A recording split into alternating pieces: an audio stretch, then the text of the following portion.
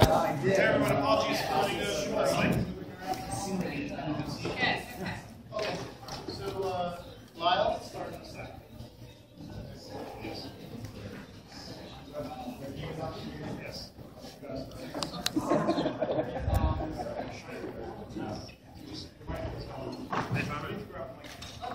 I have to.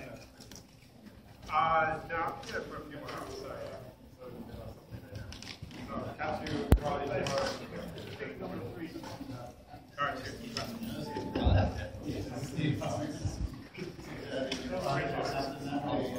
Oh, sure.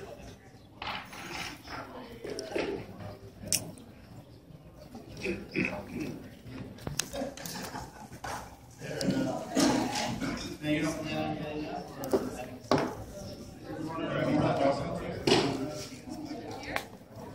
yeah.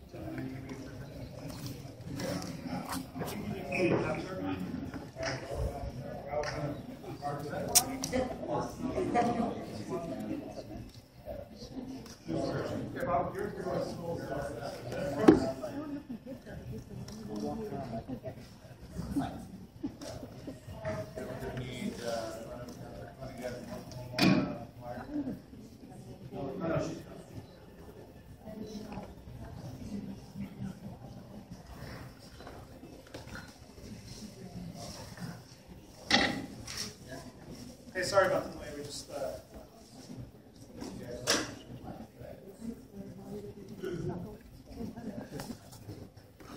Sergey, you gonna hand out free boxes for everyone? I would try some on. There you go.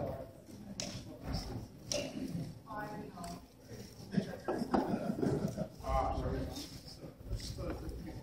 Yeah.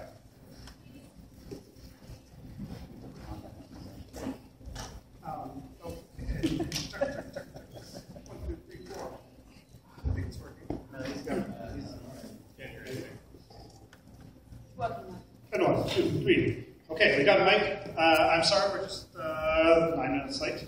Yeah, we had an amazing day here. Super excited to be able to show you what glass can do. I know it was in pretty crazy and dramatic fashion, and it was kind of a nutty idea, but somehow became real. It was, I met JP actually just a few months back, we went on a ski trip together, and I showed him the glass prototype, and he got a chance to see it, and we started talking about what could we really do with this, what would be really fun and exciting, and ultimately this is the demonstration we did today was what came out. To me, it's just it really symbolizes glass because of the freedom that it offers. I mean, the notion that you can jump out of an airship with it and still communicate, stream your experience. Believe me, when we've tried to do it holding a cell phone or laptop, it was pretty damn awkward. So I think it symbolized what this really stands for, and that's why we put that together. And I know all of us, we've been using now glass for a few months, and for mostly not stuff that's quite so adrenaline impact, but still even capturing moments with our family, or sharing, or other things which are harder for you guys to experience, but just getting very easy notification, knowing what time it is, all these things make them more instantly available, having having you be less of a slave to your device, having to take it out of your pocket. That's good. It's been really liberating, and we're really excited to share that with you. So anyway, with that, I think I should take some questions. Yes, sir. Now, when you talk about being I could ask you to introduce yourself. Organisation name. Yeah, Richard Waters, Financial Times. So when you talk about being less of a slave to your device, I know it's very early, but do you see this as something that replaces much of what you do with the smartphone eventually? communication, taking pictures, sharing information, accessing information. Is that basically what it's about? I think so far what we've been trying to do is really cover your bases for things that you want to do often that are not a very involved interaction. Like, if you're going to like read a book or something, that's not what I mean, you could conceivably do it. That's not what we've been targeting. But if you just want to, catch a text message or something like that, and be able to just reply to it quickly somehow, or as I said, the most immediate thing they want to do is simply catch a picture because the moment's passed at some point. We want to make those things really easy. I just took a picture, for example. So it's those class of things, and it's kind of, I feel like 80% of the stuff that you do that's just immediate and quick. We want to cover that as best we can. And those are effectively smartphone things, right? This is pretty much, this is very similar hardware-wise to the phone. It does not have a 3G radio, so if I'm outside, I'm going to need to tether through my phone. But obviously at home at work, I don't need that. I asked a question back there, sir. And if you could stay to... Yeah, Amir Afradi from the Wall Street Journal. So you're offering these devices for $1,500 for pre-order for developers.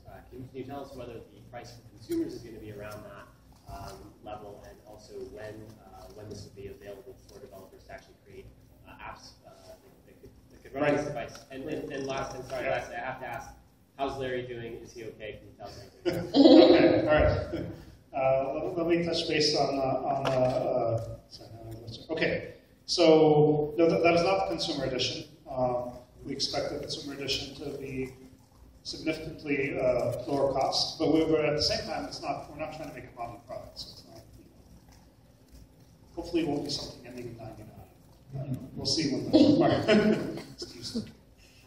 but I was saying, anyway, we don't have a target consumer price yet. It will be significantly lower, but we do view this as a premium kind of thing. It's not 100 different things like this you can buy, and our focus in designing it has been on the quality of the experience, more so than say making it as cheap as possible.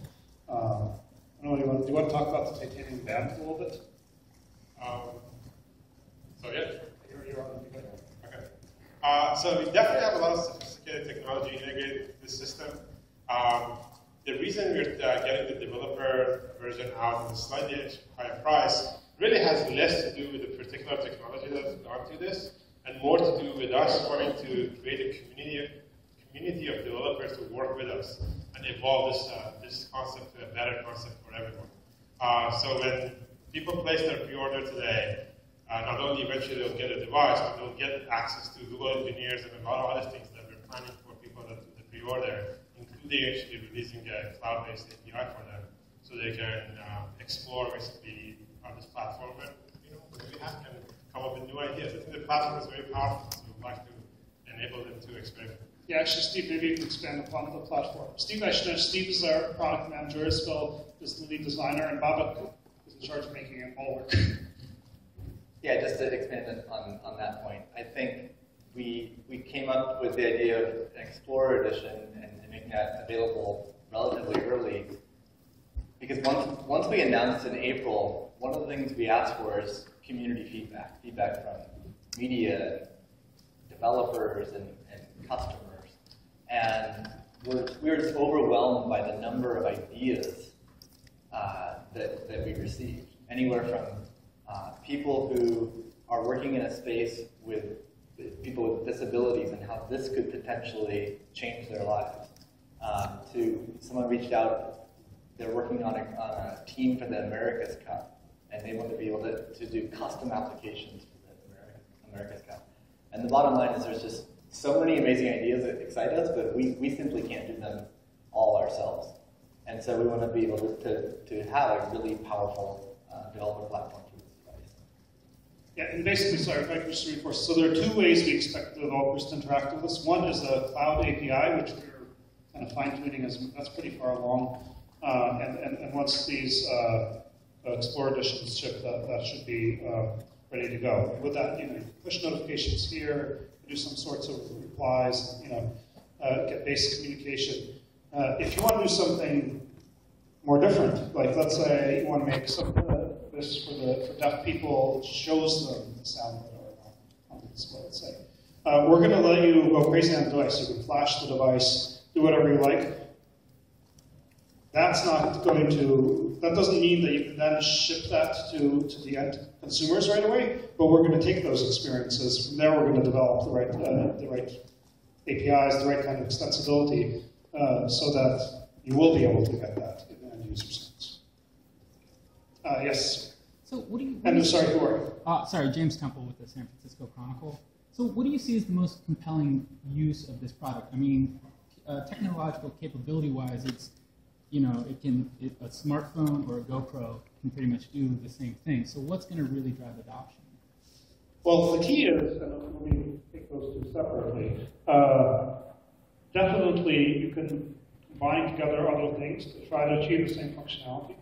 But we're trying to make it really easy and hands-free. And the fact that I do get 10 times as many pictures throughout the day, the fact that I have captured a couple of pictures of you guys just now, the fact that I do get alerted, my certain, I get not all my emails, but anyway, I get certain messages, so it's not flooding me, but I know what's going on. I'm not all the time reaching in my pocket to check it. It's about how the things that you can do more easily. Maybe I'll let my friends here express it, but also just to the GoPro. GoPros are awesome. I have a lot of GoPros. And in fact, some of our stunt people, our athletes today, have GoPros.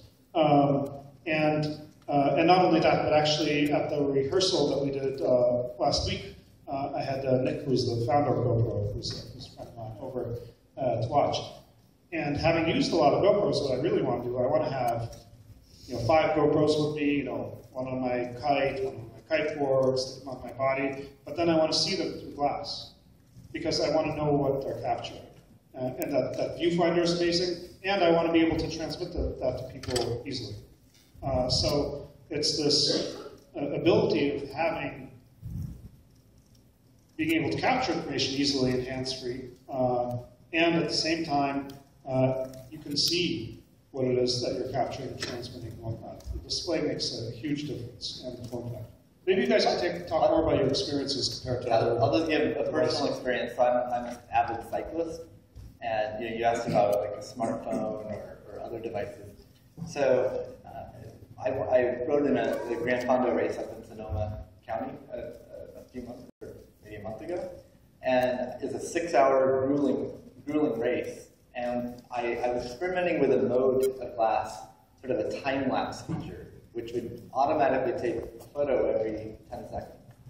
And what was beautiful about that experience is sort of the epitome of getting technology out of the way.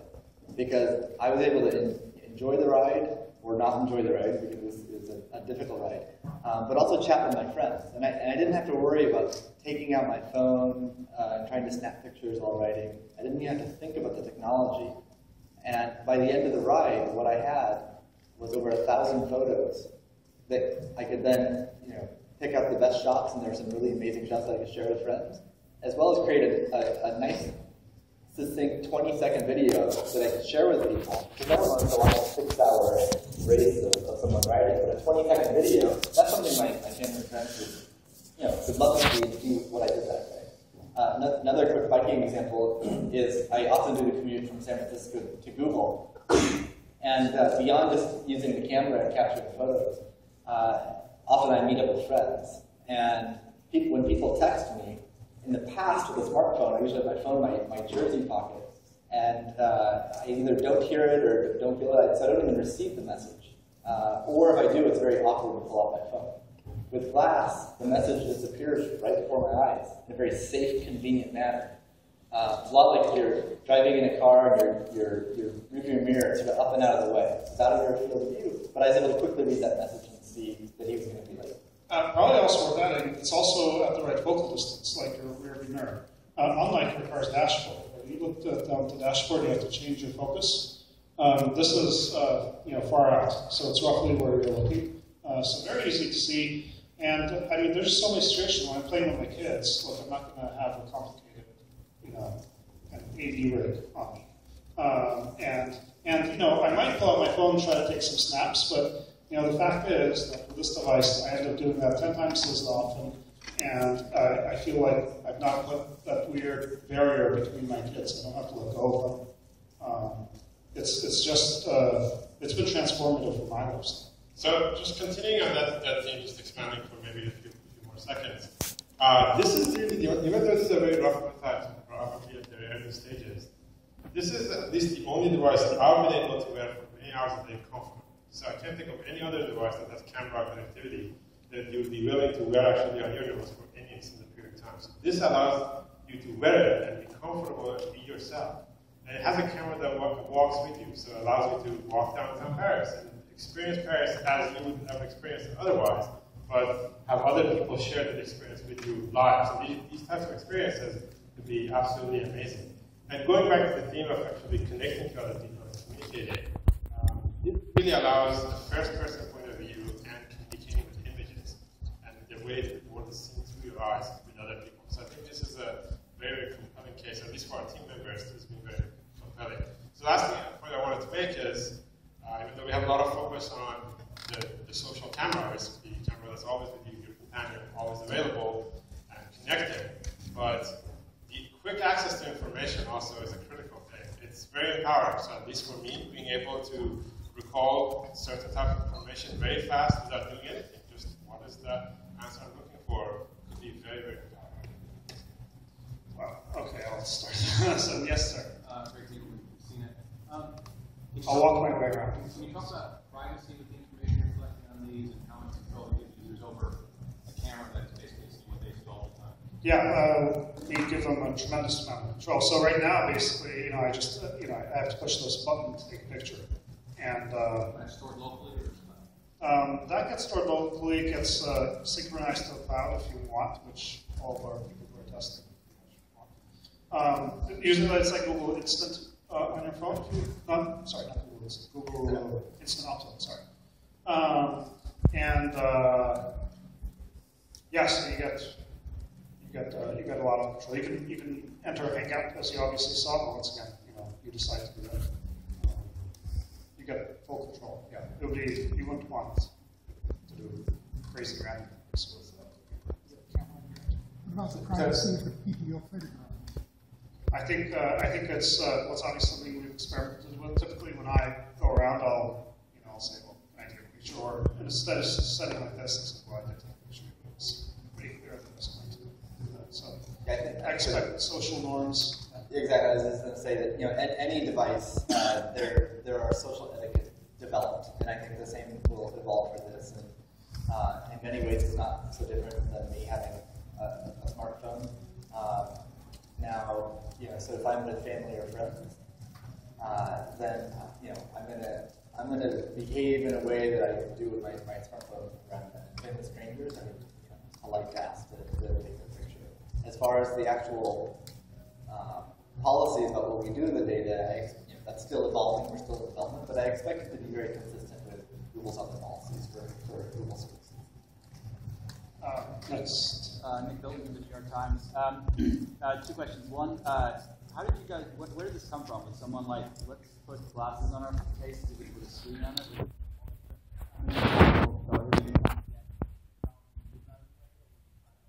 Wearable computers. And then the other question, I think, is also for Isabel. Do you see more wearable devices that will go on you as you start to design more of these things? And what would they be?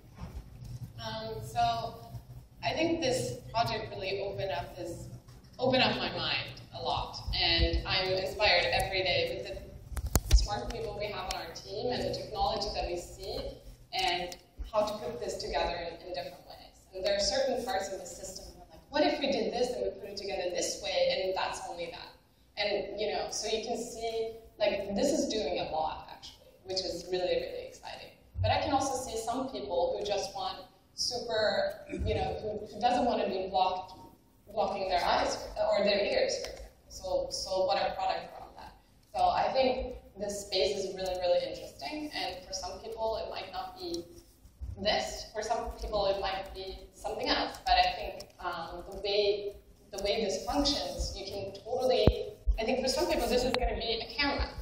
This beautiful, great camera that is always on you and it's for point of view. And for some people it's going to notifications while biking.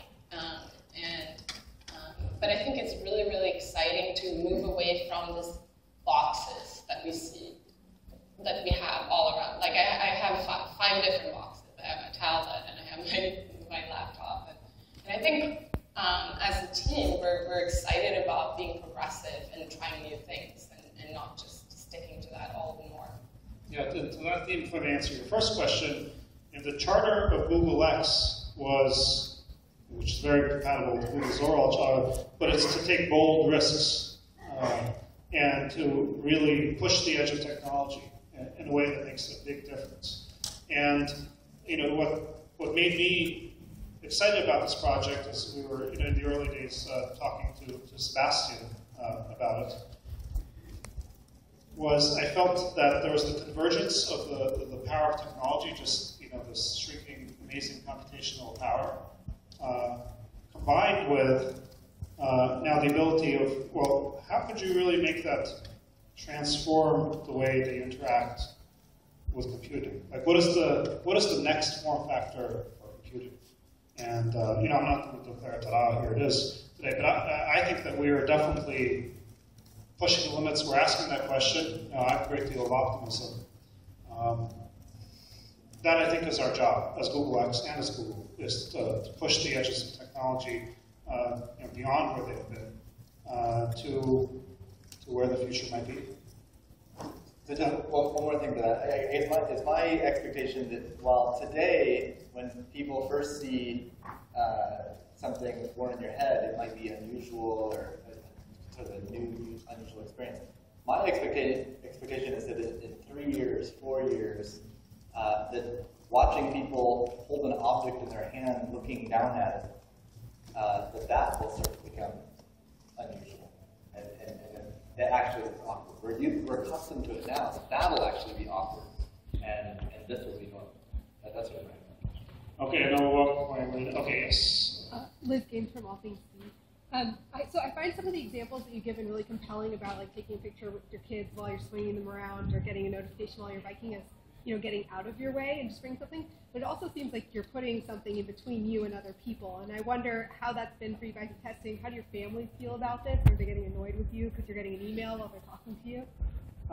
Well, if I may say, there have definitely been situations where I felt like we got the software wrong. And this is a lot of iteration, a lot of testing. And when you have something that's like buggy and crashing and it's there, that's a real problem. That's why I feel like actually the software challenge for this is, I wouldn't say it's harder than the hardware challenge, but there's a comparable level of innovation that's getting put into the user experience and to the software because it's much more intrusive. Actually, if my phone goes haywire right now, okay, fine. If it's like in my eye, that's a real issue. Honestly, we have had bugs, and my wife is. But actually, I would say over the past month or two, as we've really refined it, I found it's like really easy. I don't have that issue. In fact, we've tuned it. In my case, which we're now making actually the default for everybody, it only shows priority messages. Actually, because we have Gmail on the back end has a lot of smarts about what it shows to and not. And therefore, it tends to show me something only when it's important. And in fact, right now, the way it's configured, it won't actually even show it to me. I hear a little ding, I look up, then I see it. If I don't look up, I don't see it. But it's that fine. Yeah, it takes a lot of skill and effort. These people are working hard to make that work right. And I'm optimistic. I think it's ultimately less disruptive than these devices can be because of how you end up holding it, looking down, and really taking you away from the people and the environment around. So I would say that. No, I think really putting the display higher up and just right in front of your eye was like a huge step. And I forget sometimes that I wear it. Like today, I was like, shit, I need to put my device on. And then, no, I'm already wearing it. And maybe that sounds weird because you all can see that I'm wearing it. But I think, as long as you can look into people's eyes, I think that's like baseline. When you can do that, that's, when we can. And I can also add that at least my aspiration is not to interrupt people.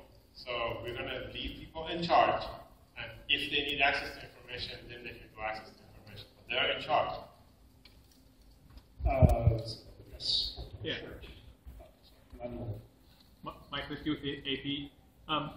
Since you're here and he's not, could we get you to answer the question about Larry, whether it's a long-term issue? And then I also have another question about when you would expect this to be available to consumers, now that developers are getting early.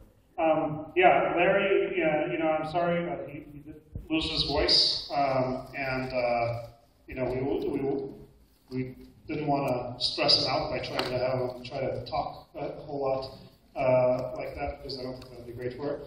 But quite frankly, I think he's been like a far more effective CEO since then, because we have, and we've been a more productive company. It's amazing. We should have everybody just work, through thoughtful text, and perhaps, occasionally when they need to say something, they really think about it.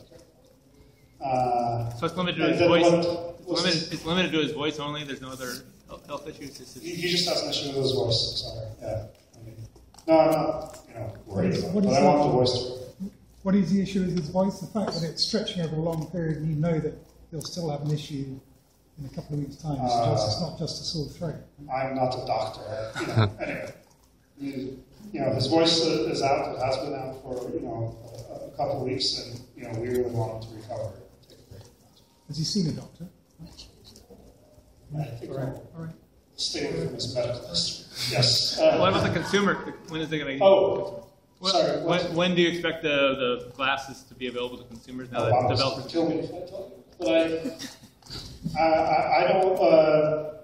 Not less than a year after we get these Explorer editions out. Yes.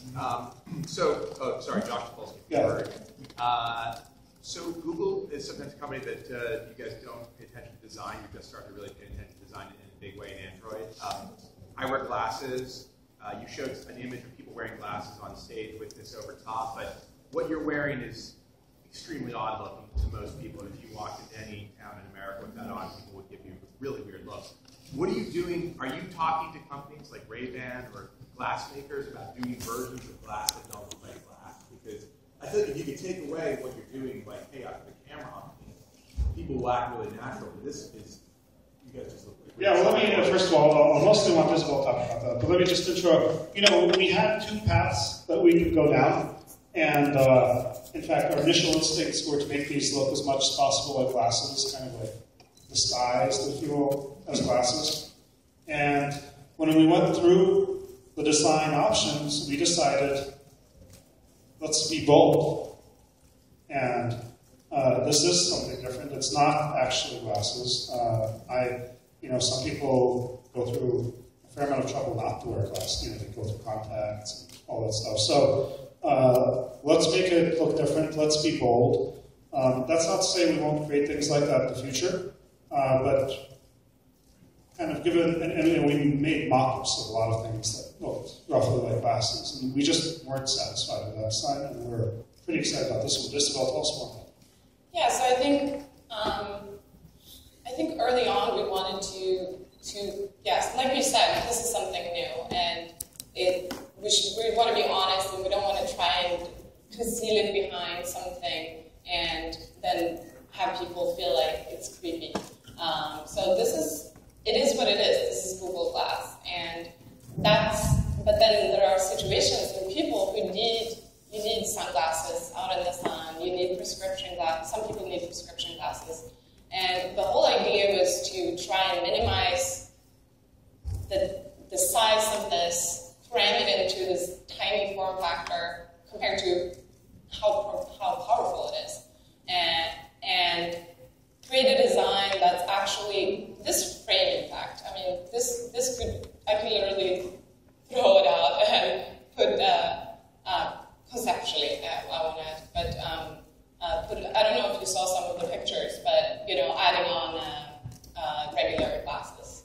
So how would I wear? I mean, how would I wear glasses? Would I just sit? Would they sit on top of my glasses, or? Ideally, no. So there would be, like, we're experimenting with ways of creating glass plus glasses.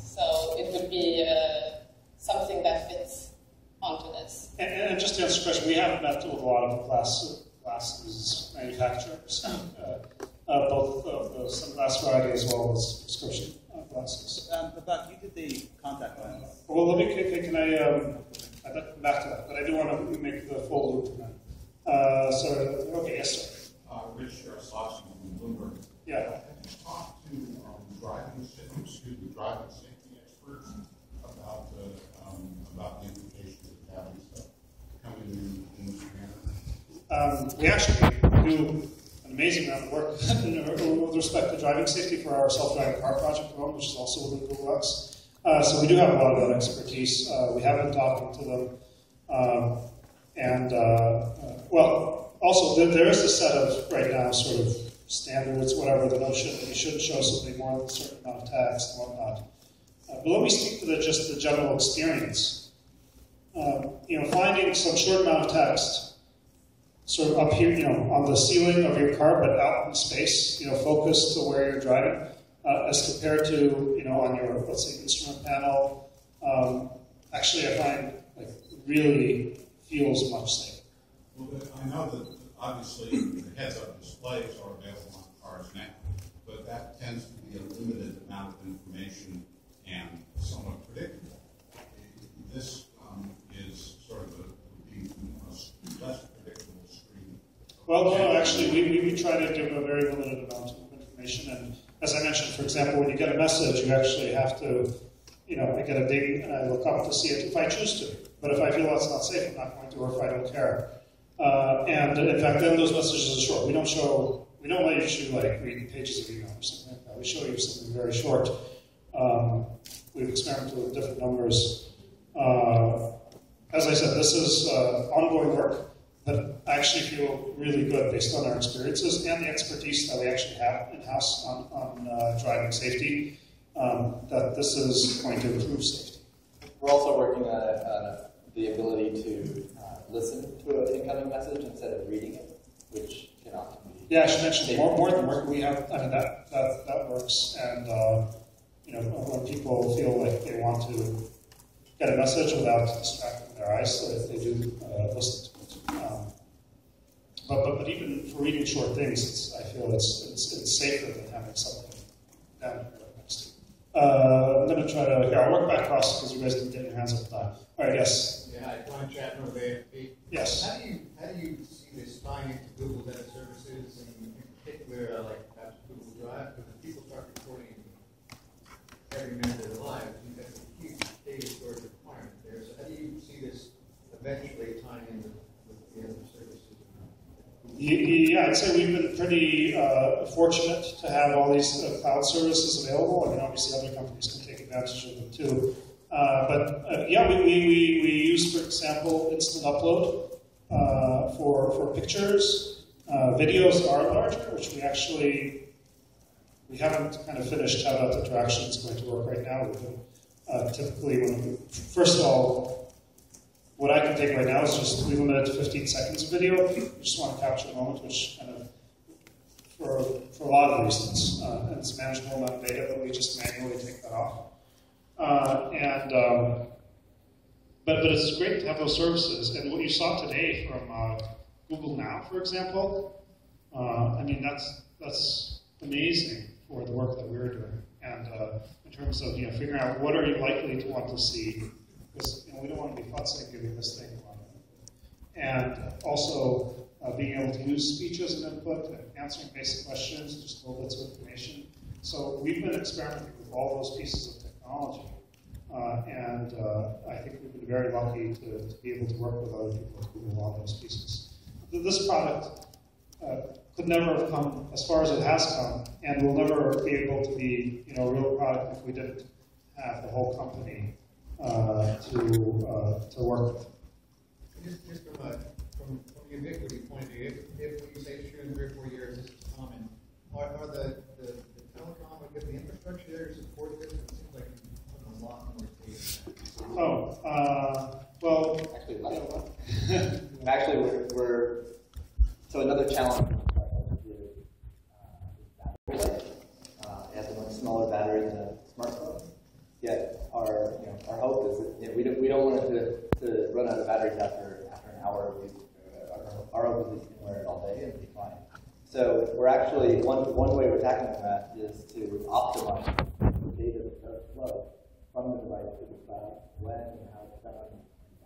So there are many things we're doing to actually reduce the data compared to today's smartphone. Yeah, I should add, the way that even on your typical Android phone, instant upload works is, it'll wait for certain Wi-Fi,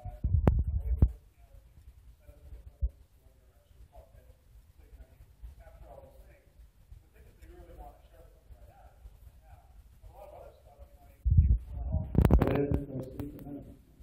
So it's, yeah, it's, hopefully works. But in general, I actually agree with you. I think that all these coming services and devices are going to challenge networks. A lot of investment in getting networks to be faster. Yes? Peter Hoff, yes. Just curious, what sort of functionality is actually working today in your prototypes? Like beyond taking photos and videos, what kind of messages are you actually receiving? Text? Yeah, we've kind of,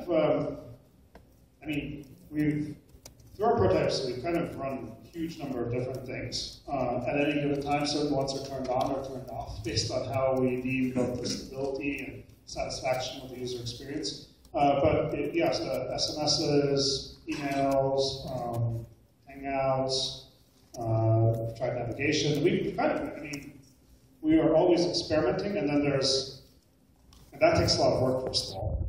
But then the 100 things that we've, kind of gotten going in one form or another, to bring it back to a coherent offering that even, first of all of us can wear day to day, and then, probably a broader group that will be wearing it day to day.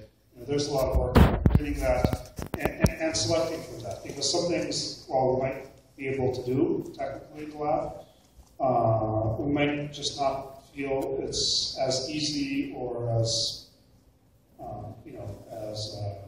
that it fits within our understanding user experience as well as we'd like it, and we prefer to hold off on those cases.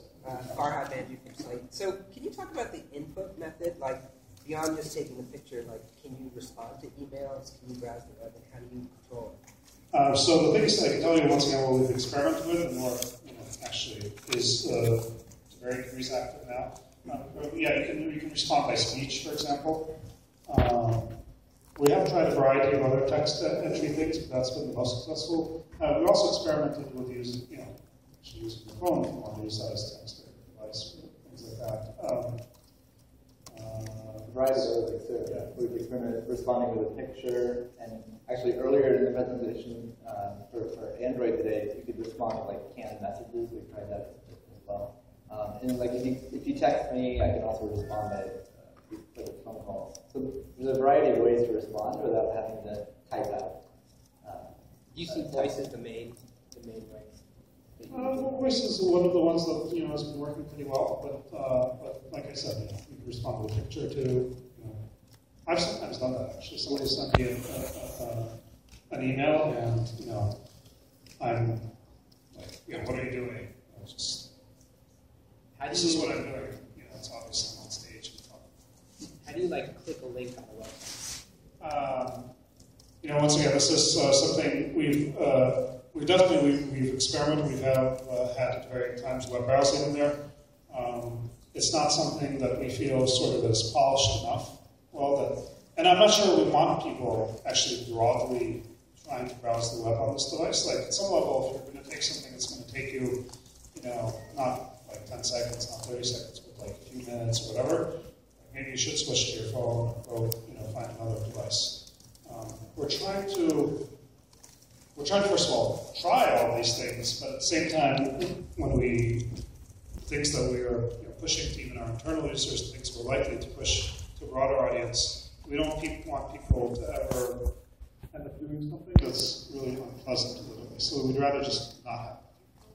So we're doing all these experiments, but it always comes back to a guiding principle is keeping people in the moment and getting technology out of the way. So that's why, if you're going to be browsing the web and distracting you, that we could come up with ways to interact with that, of course, but that's not consistent. Okay, let me finish this item. Yes, sir, back.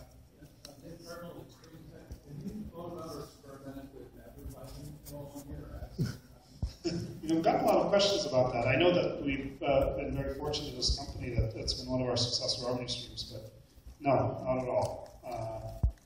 We don't have any plans for advertising, and we're pretty excited with this product, and our plans are to sell it.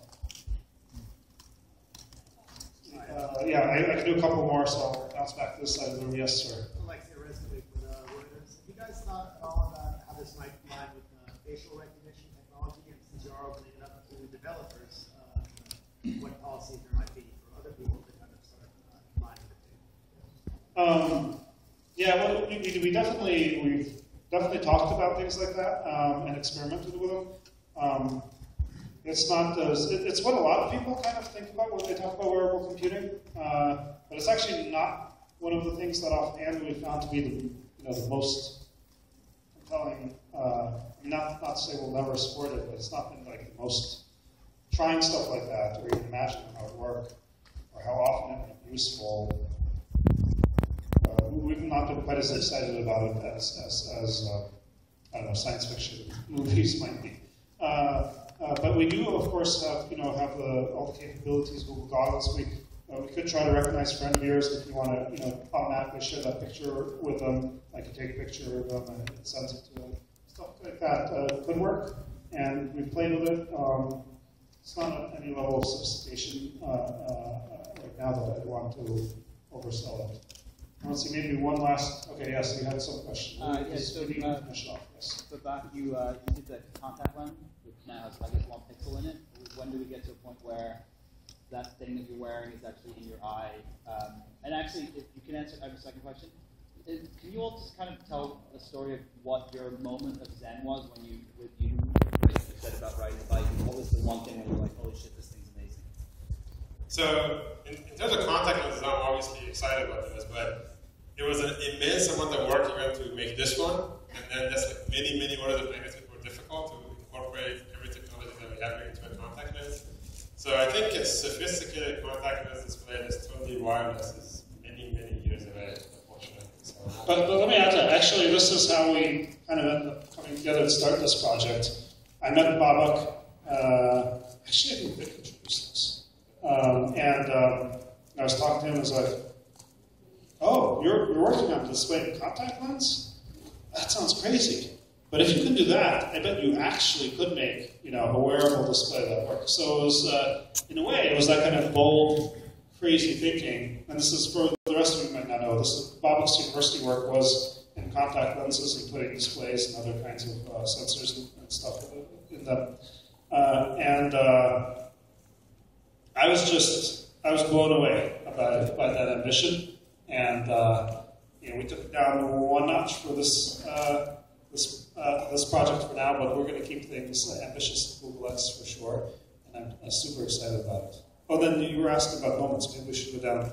Steve, you mentioned one. Do you have? Yeah. So actually, one thing that I've been anticipating from doing the project is being able to share your view live, like we demonstrated today, jumping out of an airplane. But I'm excited for it, not just for those extraordinary events, which all of us can enjoy, but just for the everyday pieces that all of us can apply. And so for me, a few months ago, we finally got those up, the Hangouts working on class, and one of my colleagues went shopping, and I was able to virtually join him while he was shopping. And it was just such a powerful experience, him being able to like point out different things on the shelf, and it felt like I was there. It felt so real and so natural. So I think each and every person can figure out how to apply that to their daily life, and it would be very transformative. I think for me, I mentioned this in the presentation too, but early on we understood that if this is not live, you're not going to wear it, and then you're not going to be able to experience these really cool moments. So every time we build a new prototype, the first thing I do is run to the scale and put it on there and say, yes, 5 grams less. And that makes a huge difference on your nose, even sub-grams. And I think just to get to that point, like when the latest prototype came in, and it was so light compared to anything that's on the market, that's we've been trying to build before, compared to cell phone, compared to my sunglasses. My sunglasses are much heavier than this. And I actually forget that I'm wearing it. So that, for me, was one of the moments where I was really, really excited. So I would say my Zen moment was one of our earlier experimental prototypes. They kind of look like this. And they had a feature that I'm not sure if we're going to ship or not, but we could do audio search. The way it worked was, literally, I could do this. What's the capital China? And I see the answer immediately in front of me. And it was just amazing. I suddenly actually felt I knew a lot more. So my knowledge was not just my personal knowledge anymore, but the broader knowledge available on the internet. So in a sense, something with the broader knowledge of the community. Basically, you feel you know everything that other human beings know. It could be incredibly powerful. We're very far from that, actually, but we're taking steps to get there. And we just look really amazing. And for me, it was, it was actually one of sort of like goals I mentioned, but playing with my son, and the feeling like you toss yourself in the air, and how can you capture that moment? Because it's such a special moment. I don't know if all of you have children, but when you toss them into the air, it's exciting, they're exhilarating, they're flying, and to me that's such a special moment. But obviously, I couldn't capture that on the camera. Well, just drop my son. Finally being able to do that, I actually ended up doing it on using a little video clip because it's easier to time than to try to still. But capturing that, to me that was like amazing. Wow, I never. There's no way I could have this in my life. It was nice. So on that note, I'm sort of afraid we don't have time for more questions, but thank you all very much. Thank you so much for coming. Now, we could, Rachel's going to be spooked and everybody's going to spook. Why don't we try these out? Maybe you guys can feel like we could do, obviously, 4 people at a time, but I ask you just, spend 10 seconds. We're going to put it in a demo mode because futzing with the UI is a little scary, but you're going to actually get a chance to really see the display and experience the audio coming in and actually your head motion. Yeah, that's right.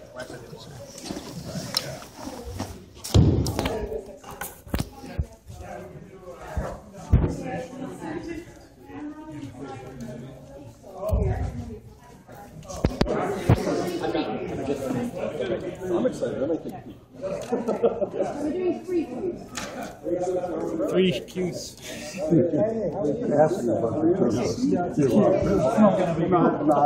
going to finish badly. It's not going to be pretty.